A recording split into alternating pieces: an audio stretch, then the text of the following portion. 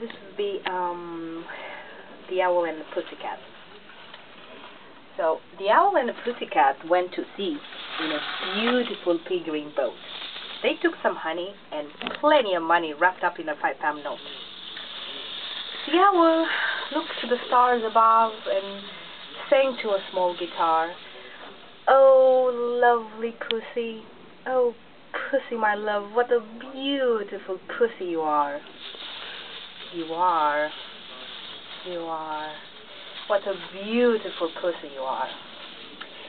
Pussy said to the owl, "You elegant fowl, how charmingly sweet you sing. Ah, let us be married, too long we have tarried, but what shall we do for a ring?" They sailed away for a year and a day to the land where the bang tree grows, and there, in the wood, a piggy was stood, with a ring at the end of his nose. His nose, with a ring at the end of his nose. "Dear pig, are you willing to sell for 1 shilling your ring?" said the piggy. "I will."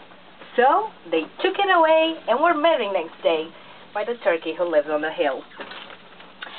Oh, they dined in their mince and slices of quince, which they ate with a runcible spoon, and hand in hand on the edge of the sand they danced by the light of the moon. The moon, they danced by the light of the moon. This is like Edwin Lear.